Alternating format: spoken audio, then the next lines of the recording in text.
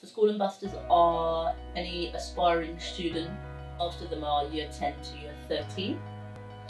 And they're from all three specialties. What we're looking for in a school ambassador is somebody who's passionate about the career they want to go into. Somebody has shown previous leadership skills.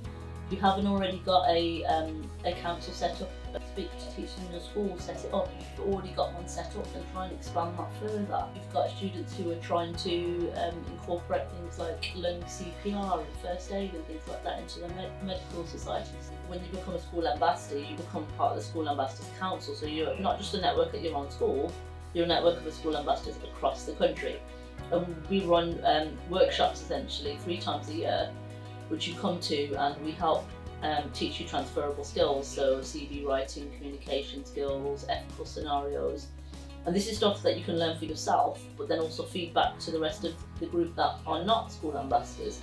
It looks fantastic on your CV. I think ultimately when you go to that UCAS application, your personal statement, when you get an interview, to being able to talk about things like this is stuff that the majority of applicants will not have. So it will set yourself apart completely.